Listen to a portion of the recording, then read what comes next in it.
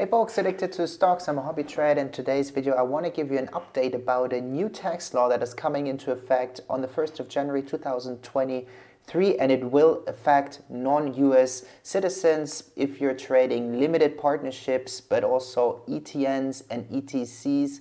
So let's have a closer look. Stay tuned.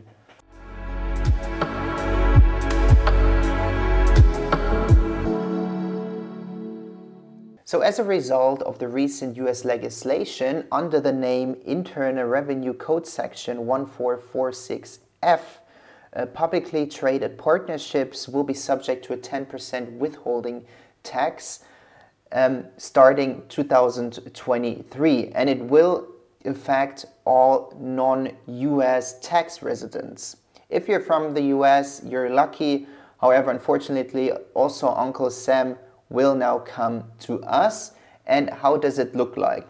So as far as I understand it, these 10% are based on the net realized value. For instance, you have a stock, 100 shares, and they're valued $10,000. These 10% apply to the $10,000. So it is a significant amount, and for practical reasons, I would say stay away from these stocks and ETNs, ETCs. Let's have a look which stocks, ETNs, ETCs will be affected.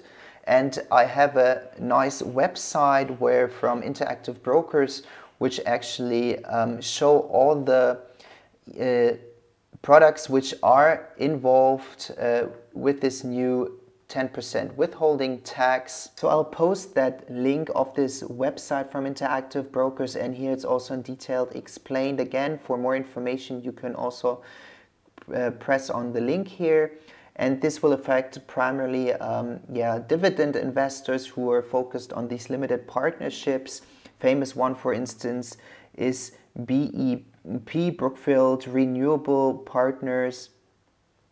Unfortunately, also other ones are these commodity ETCs like sugar, like corn, or also natural gas. Oil here is a famous one.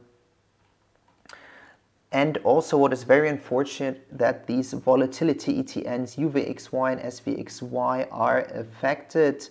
However, not VXX for some reason. And so just make sure that you're not involved in these positions. However, it has to be said that derivatives like options, you still can trade them without any limitations regarding this new tax law.